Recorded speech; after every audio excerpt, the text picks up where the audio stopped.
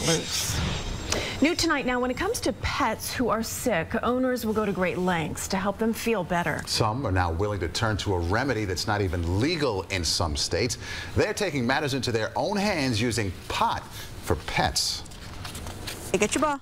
Cross.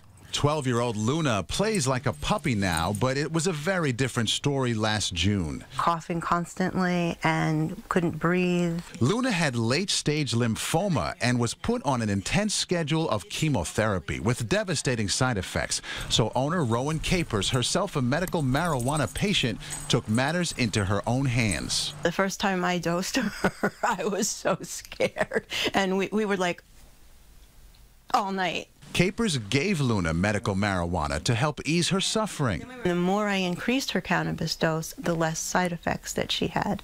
The vomiting stopped. The diarrhea stopped. The cannabis was in the form of a concentrated oil in a capsule. That's about a dose and a half.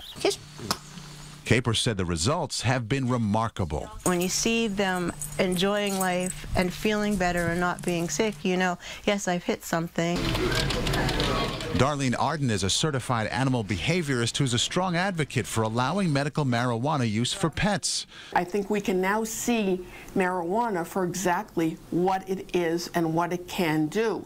Not a street drug, but a legitimate medication to be used under proper supervision. But the ASPCA disagrees. We don't have enough data to know how it could be used effectively, and I think that we have currently a lot of really good modalities to treat pain using multiple different drugs and therapies. I don't want to bash the drugs, but you take some of these pain medications for the dogs and they say, well, we're going to have to check the blood level and make sure their liver's okay. This is legacy. When their 13-year-old golden retriever was diagnosed with cancer, Mary Lynn Mathry and Al Byrne administered a daily dose of cannabis, not just to their sick dog, but to all their pets. Come on. Normally for the dogs, for the cancer and that, it just seems the butter made from the remnants of the cannabis plant. Put it on a cracker, and every evening they get their cannabis cracker. That's it.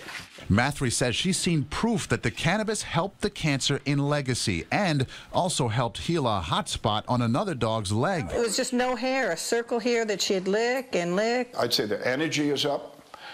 Certainly their coat and their shine in their eyes is there. But until there's a formal study and not just anecdotal evidence about the effectiveness of medical marijuana for pets, experts still advise caution. The only thing more heartbreaking than watching your pet suffer would be to know that you maybe gave your pet something that made them worse or even killed them, and that's just not a risk that I would be willing to take.